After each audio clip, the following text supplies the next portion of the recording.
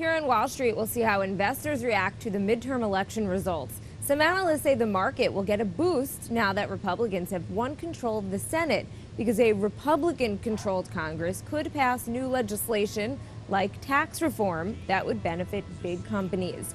Voters also weighed in on important economic issues. 5 states voted to increase the minimum wage, and San Francisco voters overwhelmingly passed the highest minimum wage hike in the nation.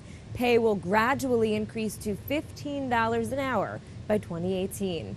And this holiday season, no worries about losing those popular plastic gift cards. A new report from Bankrate.com finds that 59% of gift cards are now available electronically through email or mobile app.